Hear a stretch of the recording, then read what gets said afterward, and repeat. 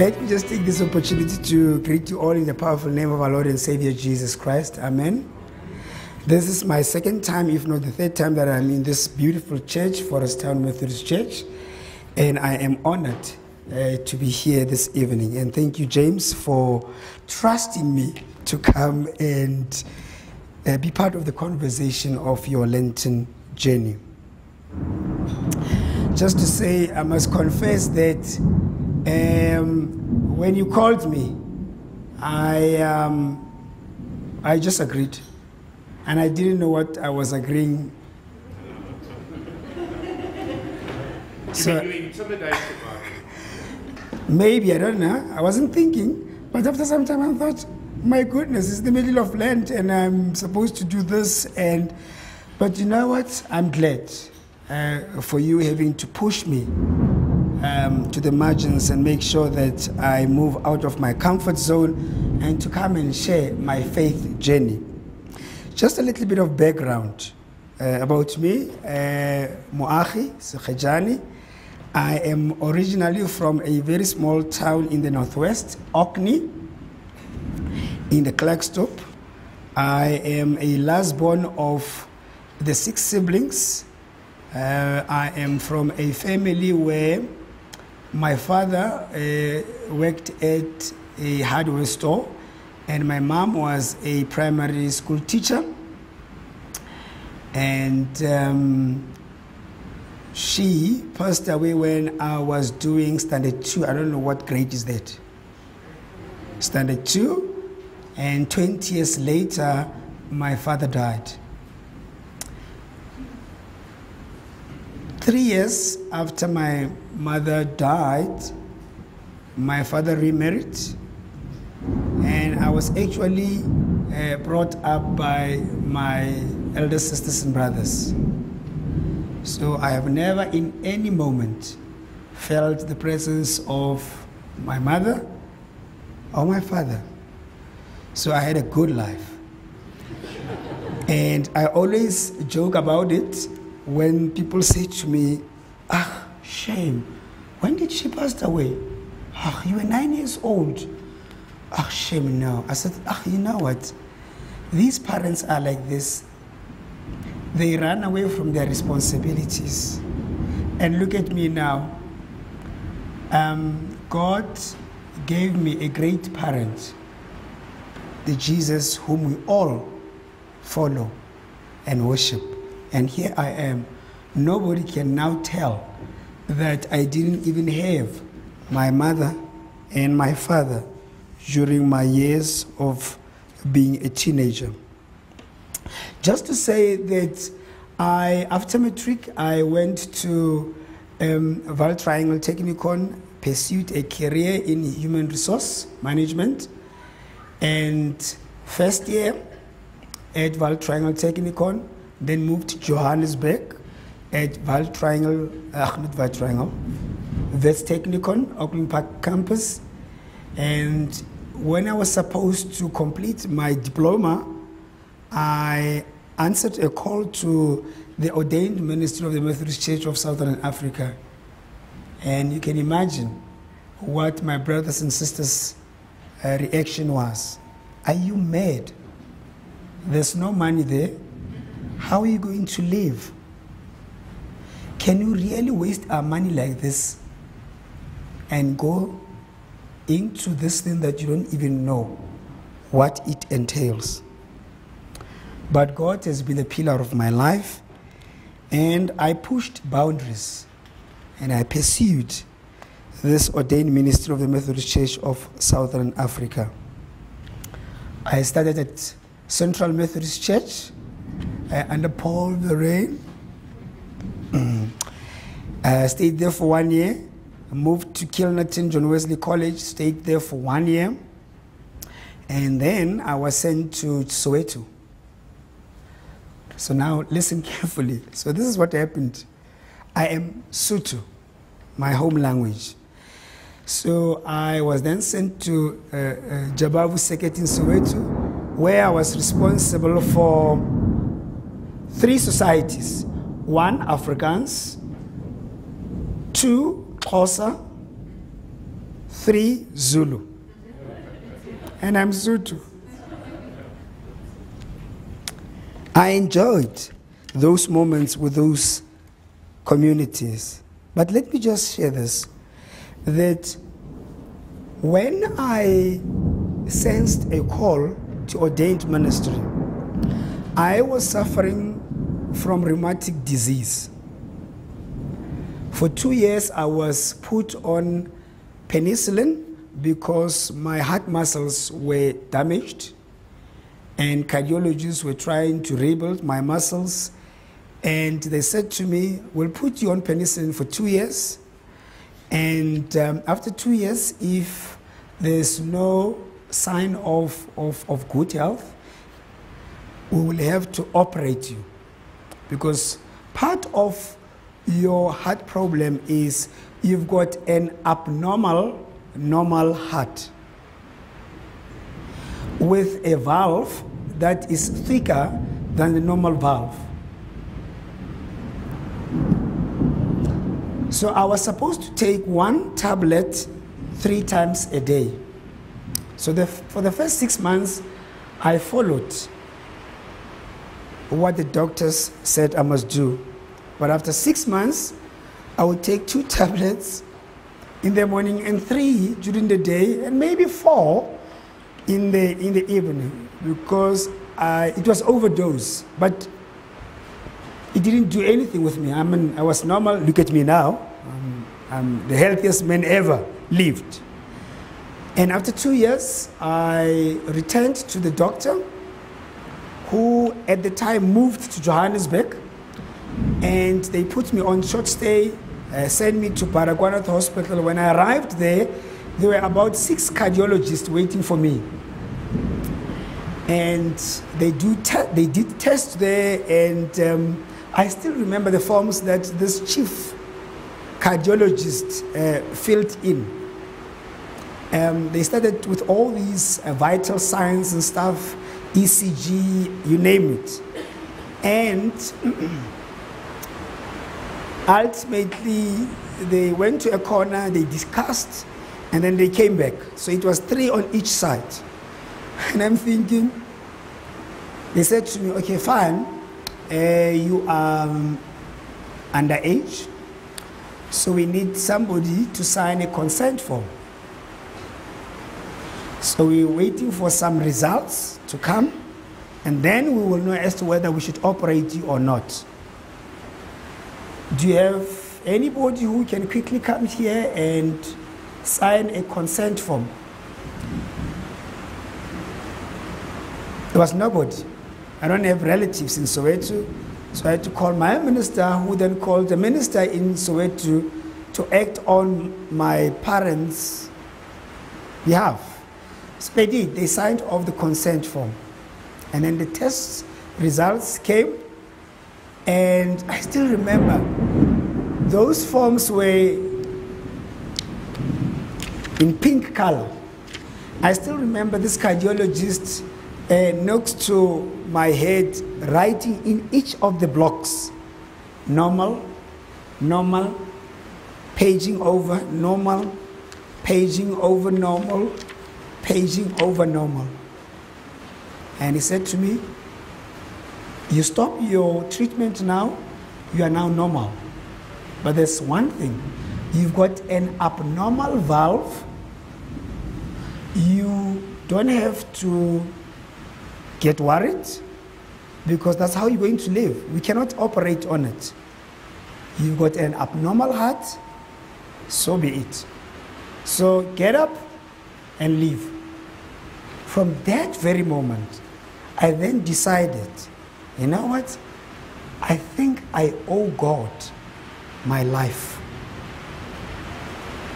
And I went back to church and I said to God, tell me what I need to do, and the rest is history.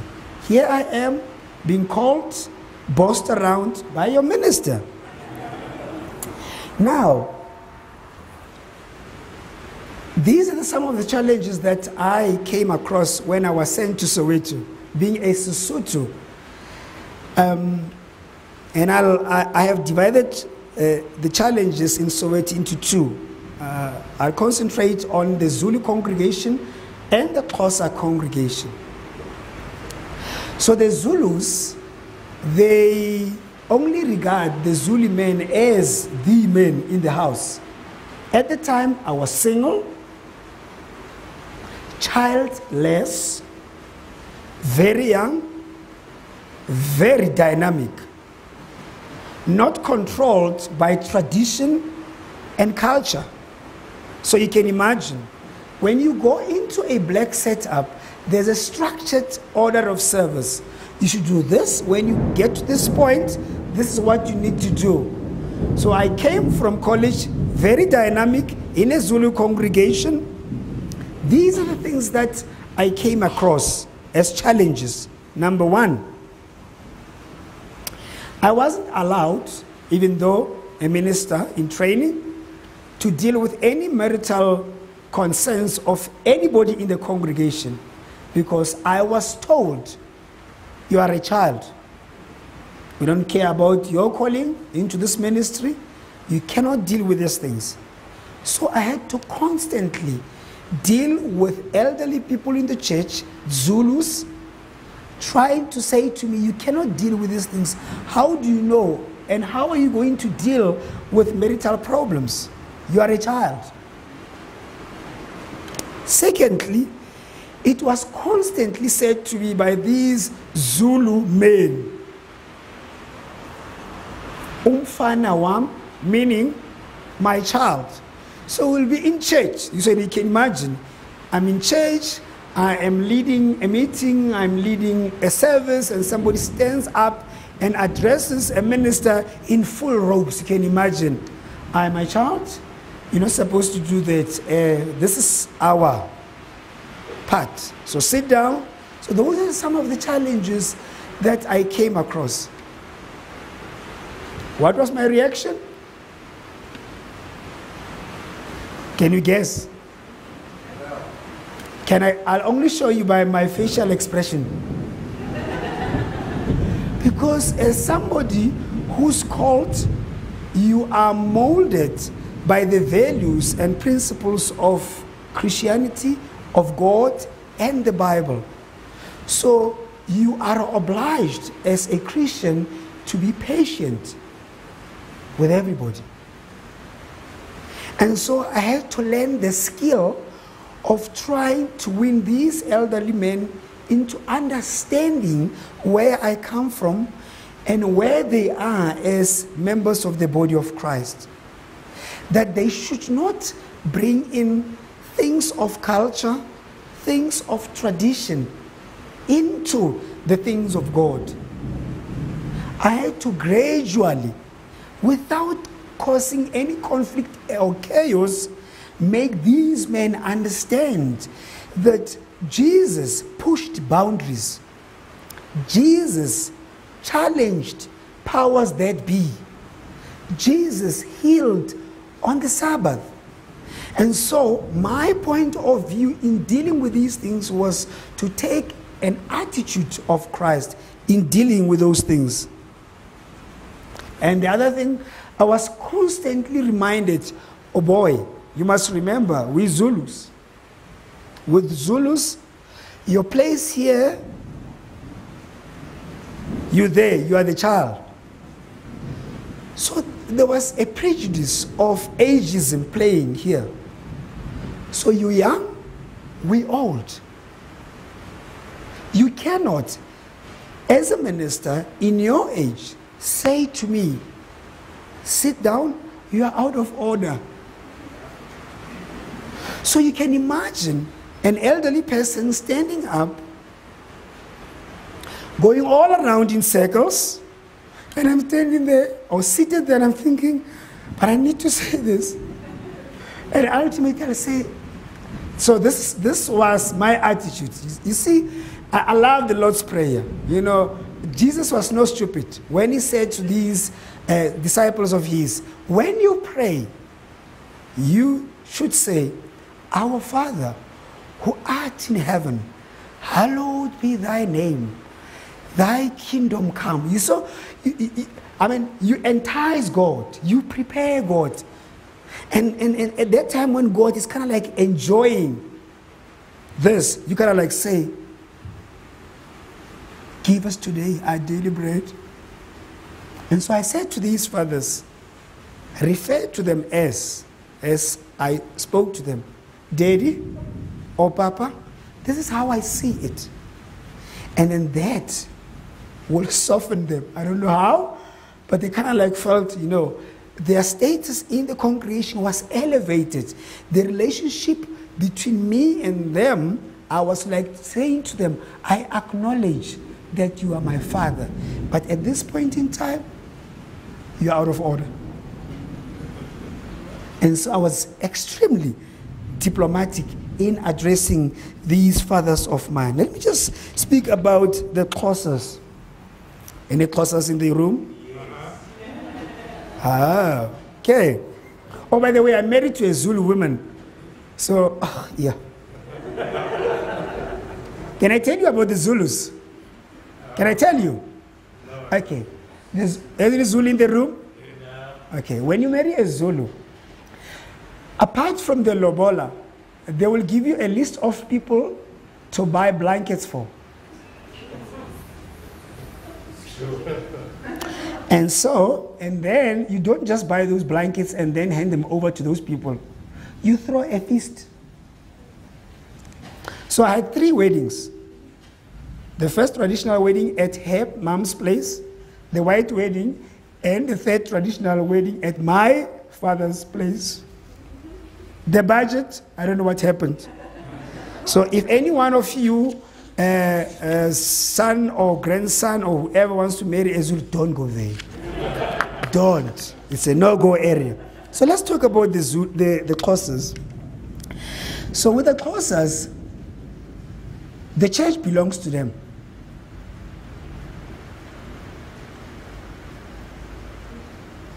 All because Methodism started in the Eastern Cape. And so they think that they own the Methodist Church of Southern Africa. 1,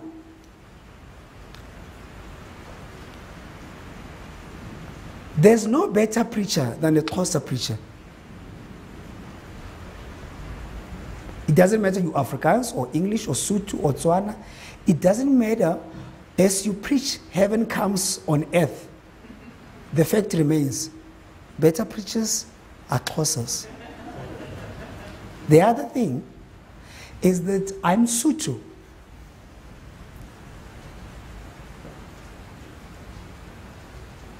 The other thing is that when we preach in township, there's always an interpreter. But as the Spirit leads you, you kind of like leave your interpreter behind. And what happens to the Xhosas? They complain. And then they come back to you and they say horrible things about your preaching. How I dealt with it, to soften them, I had to learn to read Xhosa.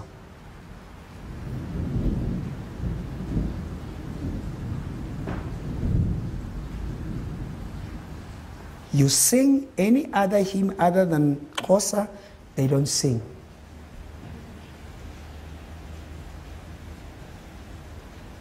And so you are left in a space where you kind of like say to yourself, am I here to please a particular group, or am I here to share the gospel?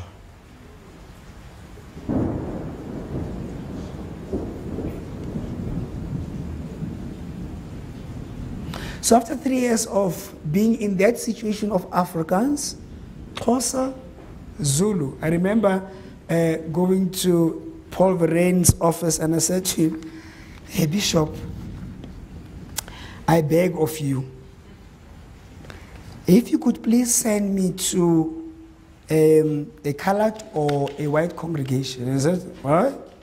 Are you wanting to become white? I said, no, you see, Let me just tell you something. You see, when you are in a township setup, your preaching style must change. You must use voice dynamics. You must actually make sure that you don't talk like I'm talking now. So I said to Paul, please, 2 months before I was told that I'm going to Willow Park Methodist Church, he said to me, Moagi, let me just tell you that we are from a connectional executive. It was in August. He says to me, your name moved from Ivory Park Methodist Church to Randburg Methodist Church to Mondio Methodist Church to Discovery Methodist Church, and ultimately it landed at Willow Park Methodist Church in one meeting. And I was told, please pack your bags and go. That year, I just ordained.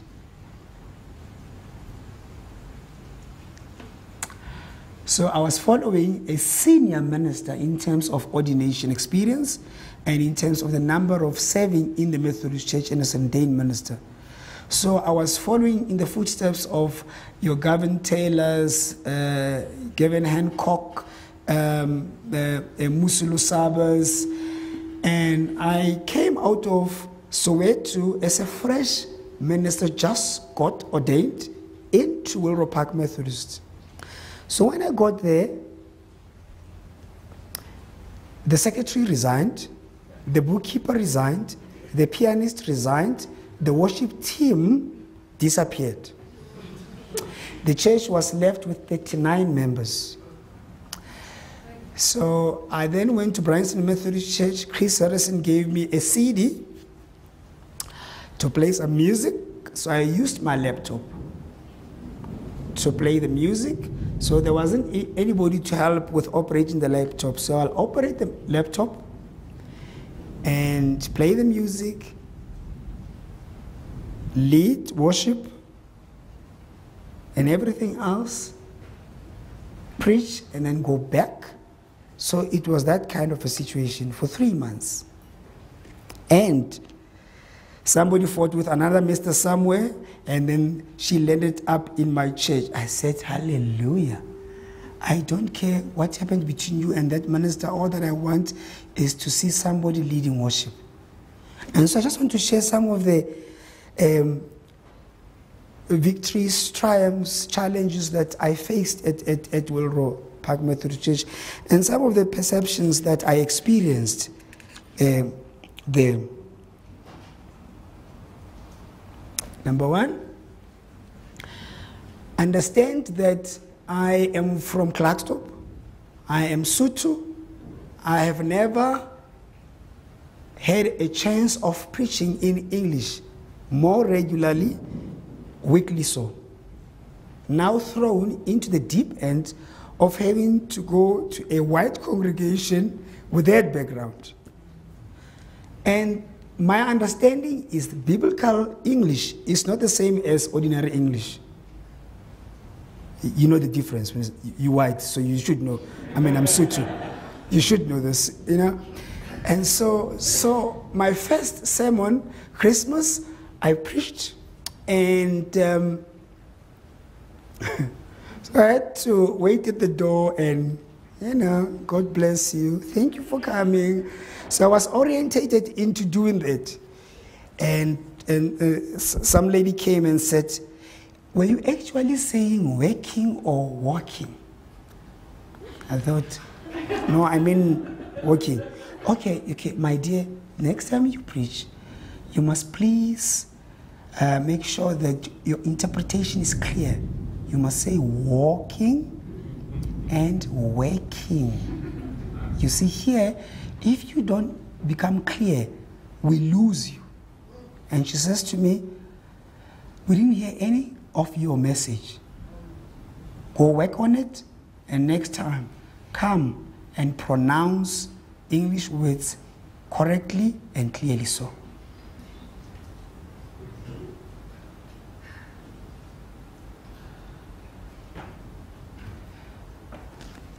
Some of the struggles that I had about that statement was, the lady was true. It was good that he said that to me instead of going somewhere and scanner about me. But I also had these feelings to say, she was insensitive. I'm black. I did second language, higher grade in English. Well, I got a B symbol for that matter in matric. So at least I can speak English a bit. So she was insensitive to say, this poor child, who's Sotho, at least she's trying. He's trying.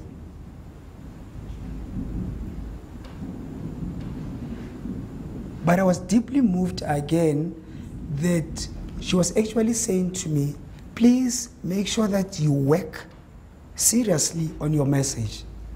It was hurtful, it was painful, but you know what? I had to deal with that kind of comments.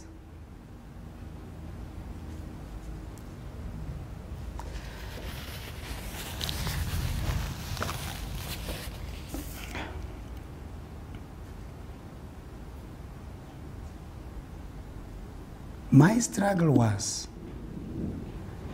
you must remember that I come from an upbringing where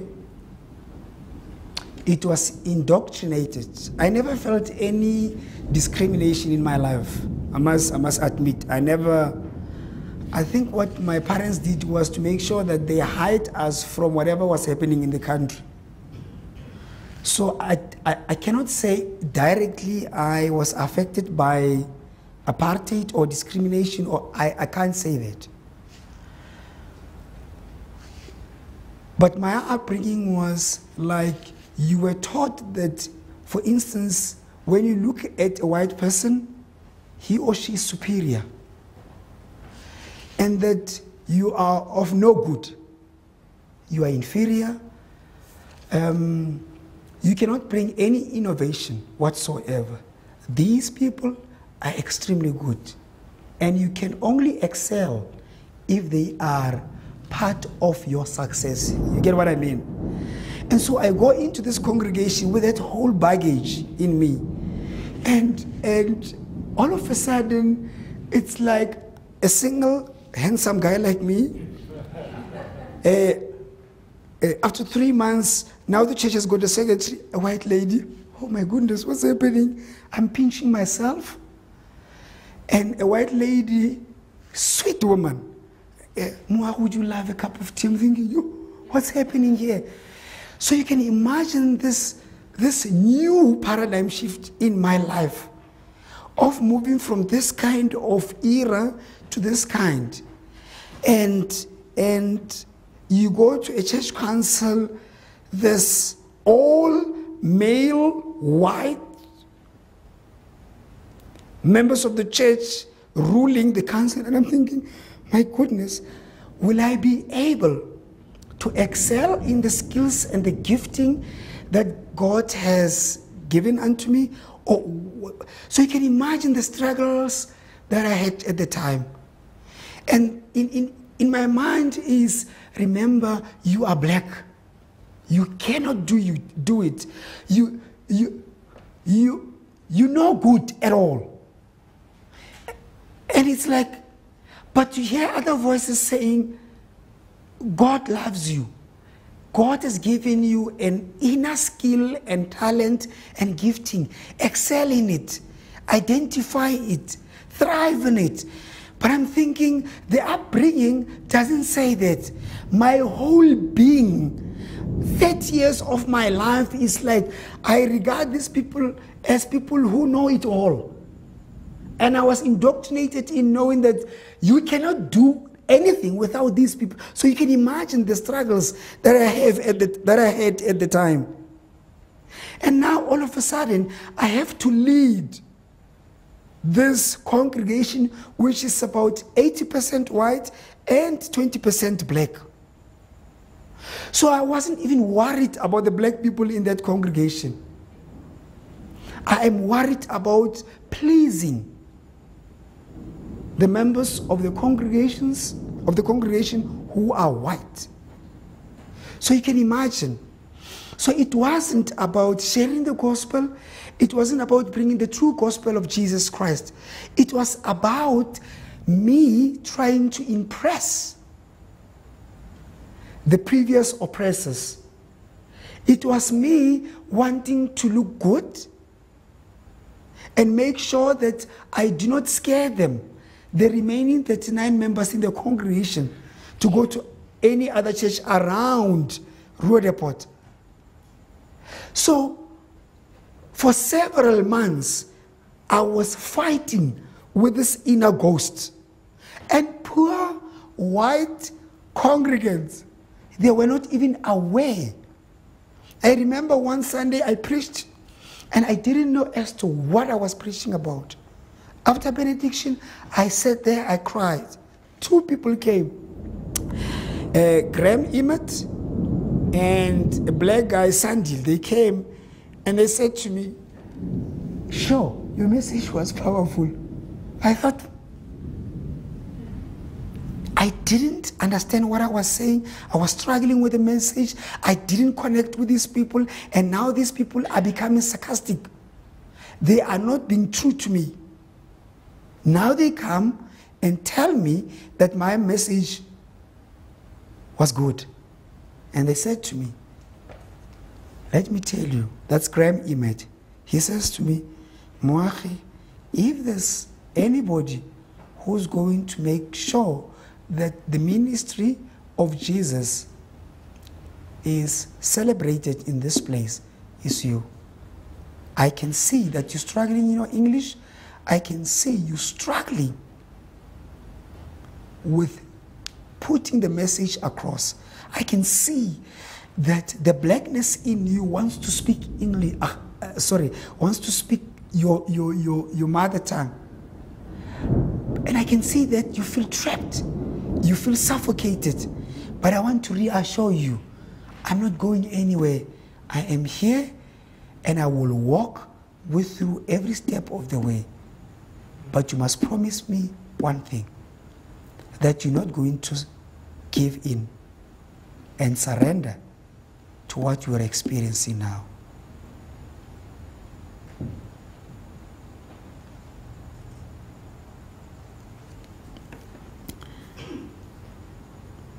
In a black setup, you must understand that we jump, we shout, we howl, we do all kinds of things. And the one other thing that was worrying for me was how am I going to survive? I mean, I'm used to put a point across and you'll hear people exclaiming hallelujah or amen. And here I am. I mean, I'm looking at these people, they're kind of like looking at me as if, is this guy crazy? What is he talking about? I had to learn to adjust to the culture of the day, the culture of that community. And this is what I did. So I said, they told me they don't want to change me. So I'm going to push boundaries. So I said, I want to make sure that in this coming 6 months, I visit every member of the congregation in their homes. So I went. Every single home I visited.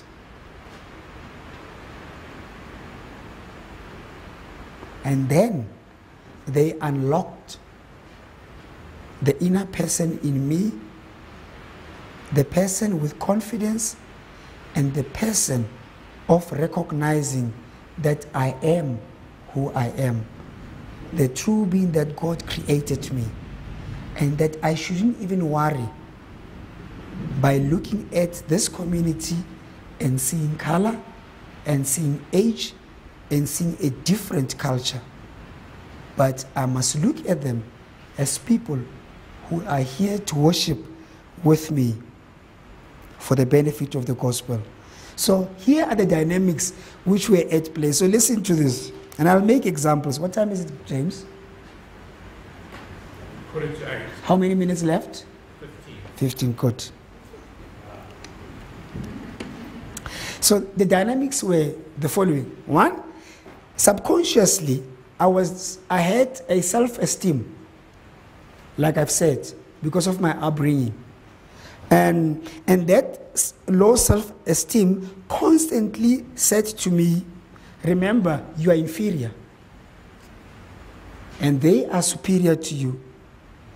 And I had an expectation of making sure that I prove to myself that I am more than what my mind is telling me, what my background is telling me, what my upbringing is saying to me, what that inner voice is saying to me. I had to constantly make sure that I prove myself to be that capable, able preacher of the gospel. The other thing, I felt odd. I felt odd. And I want to just pinpoint this one. As I grew in that congregation, I had to then balance having to deal with blacks and white people in a congregation. So let me just make an example. And so we had a high tea, James. We had a high tea. It was in September. So we said, any lady who wants to thrive and facilitate and lead this thing, come forward. So a certain lady came, Celeste, Afrikaans, speaking lady, and she organized the whole thing. And she then organized an Afrikaans singer. So now the congregation is like black and white. So a black group of women came to me and said, okay, fine, Muruti, meaning minister, we worried. Things are not done here to include everybody. I said, okay, what do you mean? Well, Celeste, you look at the program, it's full of Afrikaans-speaking singers and everything is in Afrikaans. I said, okay, I understand, but I've asked for volunteers. Last year, it was an English-speaking lady. Everything was in English. You're not English. Why did you complain? The year before last, it was a black person. There was an African singer here. They didn't complain. And so constantly you deal with having to satisfy this group because this group is saying, oh, he's becoming white. He's a snob. And you kind of like want to defend yourself to say, I'm not a snob, remember? And you're trying to say to these white people, please, I'm not wanting to change this church to become black. You must understand, I'm trying to hold the balance. And so you can imagine the things that I went through and constantly challenging my faith. And it reminded me that, you know what, this God that we worship, this God that we think, for most of us, is a patriarchal God. He's not. This God that we think that we can remote control and picture him as somebody who is, I'm going to be very controversial, female, or male, or young, or old. It's not like that. God is beyond our human comprehension. We cannot box him. And so I had to constantly remind myself to say, I am here not to satisfy white people. I am here not to satisfy the interests of the blacks, but I'm here to satisfy the interests of the gospel.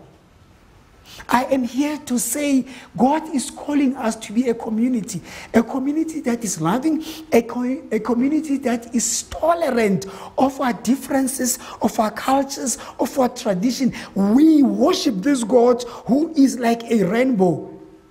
A God that when you think that he is orange, no ways, he's not orange, he's actually green. A God when you go to the mall and come back and think, oh, he is green. Oh, by the way, he has turned black. A God when you think that he is worshipped like this, he turned us to be liars. And so that is the God that has shaped my faith, the God that has shaped my ministry, the God that has made me to survive Willow Park Methodist Church. And I always say to them, you stuck with me. Whether you like it or not, you stuck with me. And I remember at some point I said to them, can somebody just write on a piece of paper and ask me to preach on some topic that is sensitive? Voila. You know what they came up with? Ancestors.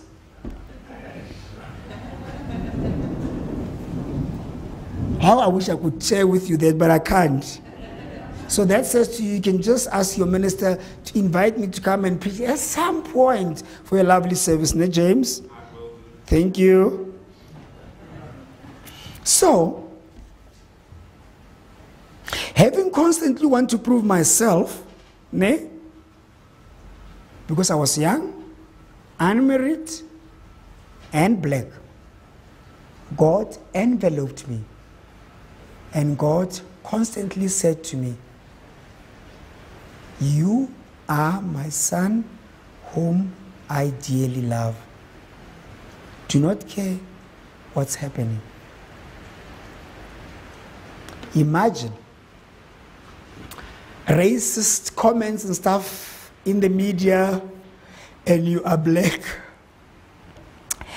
And so usually when there are news like that in the media, the first thing that I need to say before I preach is to comment of whatever has been happening in the media.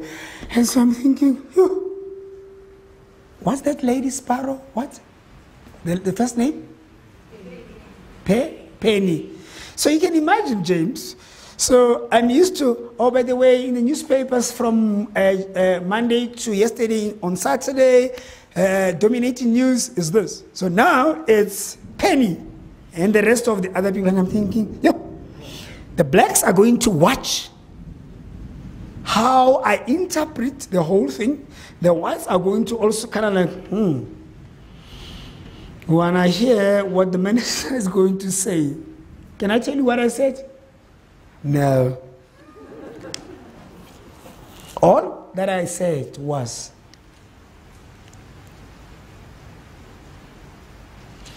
we are, or we were crafted and created from the same pot.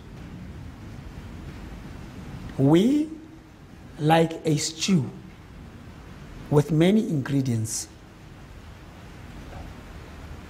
All that needs to happen is to make sure that when the other hates the other, that we do not prolong that into becoming ugly, but we create a space where we converse around the issue, we challenge it head on and understand where people come from. Where people have failed to build, we must tell them.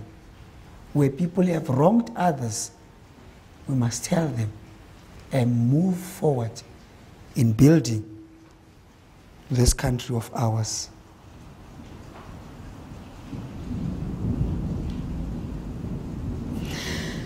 In conclusion, one lady said to me, which I want us maybe to converse around it. One lady said to me, oh, this Methodist Church of Southern Africa with this thing of cross-cultural ministry, aren't they pushing this BEE thing? My goodness. So to have a sense of humor like me, it helps, because you don't get irritated by such stuff. Because that lady was actually saying to me, you are a product of BEE done in the church. And so you are from a disadvantaged communities, disadvantaged background. And so the church is wanting to move you from township country ministry into suburban ministry. In other words, she was saying the church is actually elevating your economic status. And so, you like it or not, Moagi, you are a product of BEE in the church. What do you say? But you know what? The Bible says, it is when we are weak that God becomes stronger and makes us stronger. The challenges of life, all the prejudices, the discrimination, the elephants in the room that rules us and tosses us from pillar to post, we need to tackle them and make sure that we don't leave any stone unturned, that we attend to it. But we can only do that as we follow the example of Jesus, as we follow his teachings and his examples. And I want to say to you, as you go through Lent, remember that the devil, every time when we intensify our relationship with God, he becomes even more creative and tries other avenues to win us back to him. So it is your choice. What do you do with the elephant in the room, especially in whatever has been happening now recently? Amen.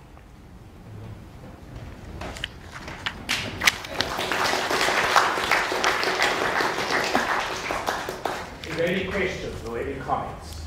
That's a few.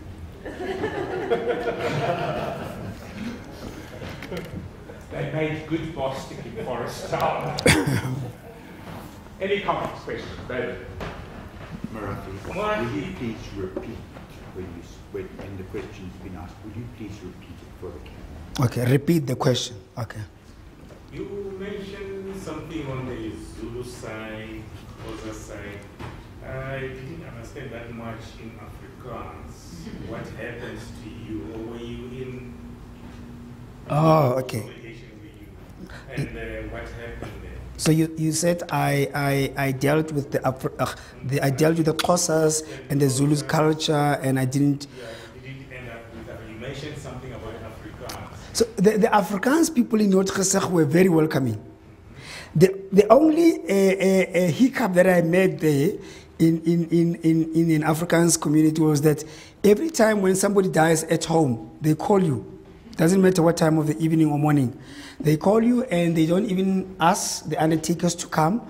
So they ask you to come and close the eyes of the deceased, and they give you a wet cloth and then wipe the face, and then you do some prayers. That's the only irritation that I had with them. But otherwise, they were a very welcoming community. They didn't have all sorts of... In fact, what was surprising with them that it was every time when I wanted to speak Afrikaans in my sermon, I kind of like, why do you speak Afrikaans? Go to English, man.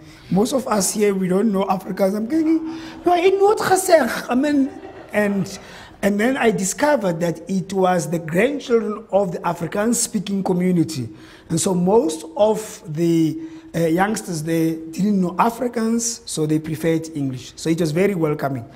So, and their dealings with me were more black than Afrikaans. So it was kind of a comfort zone for me.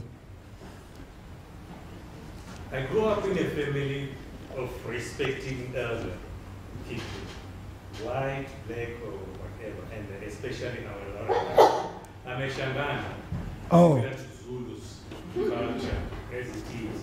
We respect elderly people. There are some certain things which we cannot say up to a certain stage of age.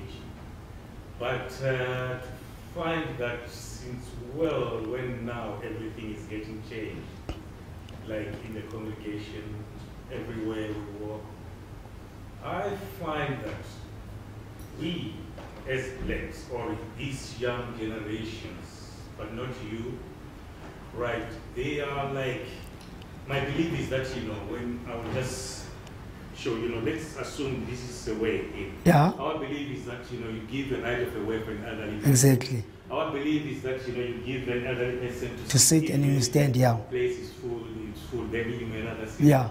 But you find such things up to now, even in the congregation, not only here in Foresta, it's not happening. How do you deal about this type of thing? Stereotypes.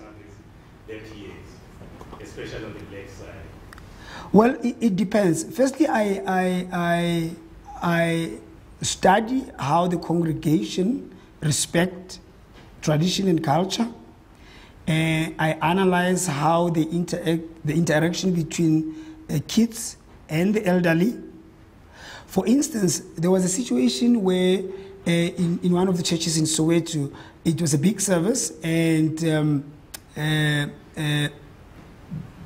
were youngsters on the seats and stuff. They had a corner there, and then one of the stewards came to ask them to stand so that the elderly can come in and sit. So I watched it. And then later in the year, it happened again. So I halted the whole service and I said to the steward, Gilders, you don't go anywhere. You sit where you seated. And I had to deal with the late coming of elderly people to say, you cannot expect a youth to come early into the church, respect worship service, and then you come later, 30, 45 minutes late, and then you disrupt. So if you want, so that's how radical I am. That's why James was saying to me, every time when I raise my hand, it's, he goes, oh, I hope he's going to. So I had to deal with it because we are brewing an angry young generation, a generation where they feel like tradition and culture is putting more pressure onto them, and that they want to leave your mainland churches and go to your more relaxed charismatic churches because of all these things that we do to them, and not make them feel at home and be themselves in a situation like that. I hope I have answered you. Can I just ask one question? You mentioned something about the Methodist Church, and of which, in the Methodist Church, still a big question to me. And we once had a meeting of calling the different congregations, white and black, together, of which I think we were together with you, and you raised such a question. And it comes to a point of why do we really divide one another instead of being in one? Then one of the elderly persons stood up, and he mentioned the same thing as what you're saying, that he was from Eastern Cape, but I don't see him anymore. Like, why do I stand in front of the congregation without wearing those Manyano uniforms and everything? I don't know such things. How do you deal about them? How do I deal with people who wearing that uniform, not wearing a uniform, coming in a congregation and wearing the shorts, and they say it's not a respect. You see, it was good for me to experience the country ministry and suburban ministry. And you can see my age. I hope I look young. That I always teach people as to why historically in your township churches people wear jackets and hats or ties in the NG.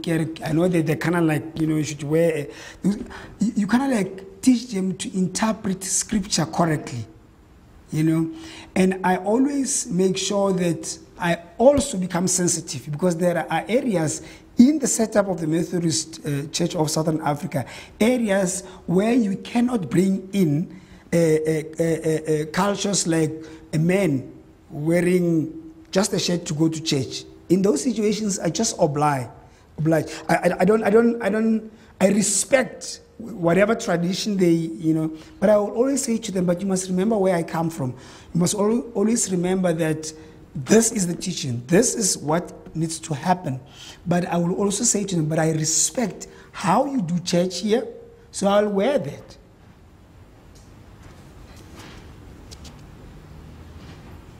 How many members do you now How many members? 40 members. At Wilro? From 39 to what? 165 families. I don't know the numbers. You mentioned you're the youngest of 6 siblings. And how have your siblings reacted to your travels through the Methodist Church? Okay. They were worried at some point because there was a time where the church wanted me to get married. I mean, I got married very late, after 35 years of age. Because I thought, hey, this marriage thing, I think it's a prison, man. Hey. I love managing my time and going everywhere I want, you know. And by the way, I was the connectional coordinator of the youth in the church. You know, I was responsible for all the youth in the 6 countries of Southern Africa. So I enjoyed it. And I mean, your Paul Verlaine and all these elder enemies, when are you getting married? You know, those are some of the things that were irritating to me. You know, to say, but you can't deal with this because you're not married. And I'm thinking, hello? You know, I can in fact be a better marriage counselor than somebody who's married. It doesn't mean, you know, you have to get married to know the stuff. I mean, so there was a constant struggle, you know. So I had to, but when I finally met my wife, I kind of like, oh, I surrender it all. So then I got married and yeah. Did I answer you? Oh yes, so I got carried away. About.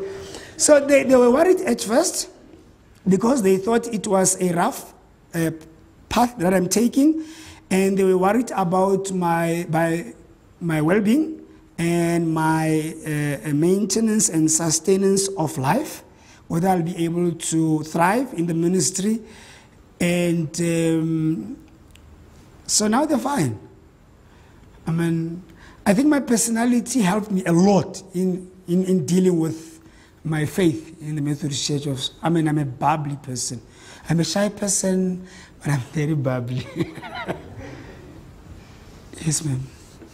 Well, see, I think sometimes now it's a painful time in race relations in many ways, and we don't know how to talk about it. I think I have the privilege of teaching it with students, and I teach history, so you have to talk about it. But I know in terms of adult relations, I think often we just shut up rather than really talk. Have you been able to work through issues in your congregation so people don't just sit next to each other, but actually really get to know each other and hear about the hurts and the fears and the whatever that we experience? Okay, yeah, we did, but there's a struggle there.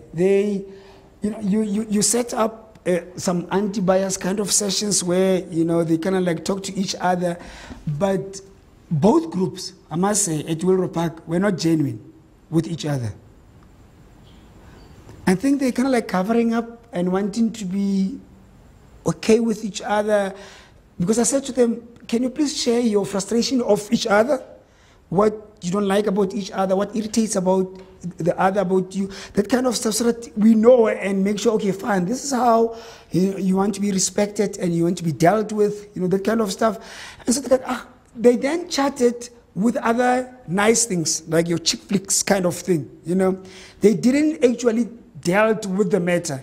I mean, when I go to, I nearly said Florida, Florida Methodist Church, so first service, Christmas, nice, went into the hall for a cup of tea and cake. And so I'm a new minister, by the way. So, Moagi, would you like a cup of tea? I said, yes. Can you please, I need a racist one, a white rooibos. They were kind of like, because I mentioned, that's how I introduced myself. I need a racist tea, man, a white rooibos. They kind of like shrinked. It was like, you know, because I'm wanting to say to them, can we just be free about the stuff? Because if we don't become friendly about the stuff and deal with them, we won't get to the bottom of it, you know. So it's a journey. I'm not even there yet. I'm not even halfway there. I might be at the introductory part, but I'm not there as yet. You satisfied? No, I understand what you're saying. Thank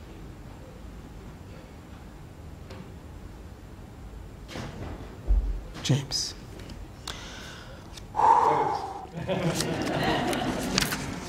I think what is important, Mark, and what you have shared is the fact that, and when I introduced on Sunday, it's something that we haven't really spoken about.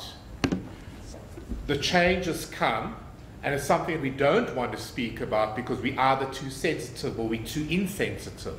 But the reality is, when we see what's happening around us, the reality is it's something that we have to address. Yeah. And it starts with, what am I doing, and what can we be doing together? And I think that is very, very important. And I think what you mentioned that picked up is that if you start an agenda, I think that's wrong. It has to be a relational, and what you ended up saying, genuine. If we are going to follow a program, it's doomed to failure. Yeah. It's about being real, speaking when I'm hurt, and addressing issues as you have shared. And thank you so much for what you have shared. I think Maybe before you, I must say, just for 2 minutes, I must say, if you think racism is bad, try tribalism. Ethnicity is bad. And I'm not talking about tribalism somewhere in Kilani Mall or something. No. I'm talking about tribalism, ethnicity in the Methodist Church of Southern Africa. It's extremely bad. Extremely. I'm a free person. My struggle is when you see, I always want to make sure that people connect and stuff, you know. James is my witness. If I'm with Tabo and we chatting, there's a conversation, and James come to join us, the tendency with ministers is, number one, they don't change the language. They continue with either Xhosa, Sotho, Tswana, or Zulu. And I always find myself having to respond in English in making sure that this one, you know what, this one cannot hear, this one is interested in having a conversation with us, so can you please change the language? He doesn't. Okay, let's leave James. Xhosa, guy speaking Xhosa, so I know Xhosa, I know Zulu. Conversation happens, a Tswana comes who doesn't understand Xhosa or Zulu, comes. I switch to English to make sure that the three of us understand each other. That one won't even change the language. We'll continue with Xhosa. So the problem here is not racism alone. It is multifaceted. Faceted. English. I'm the only one that struggles. Oh, you struggle. I'm good there. So it is multifaceted. The French and the Italians are like it as well. Same thing. Yeah, so don't feel bad about it, because every one of us is to be blamed. If this country is chaotic and is not coming into terms in terms of our relationship with each other, all of us bear the blame for no relationship and non-friendship.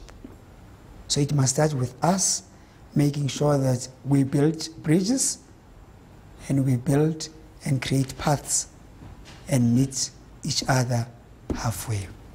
Amen.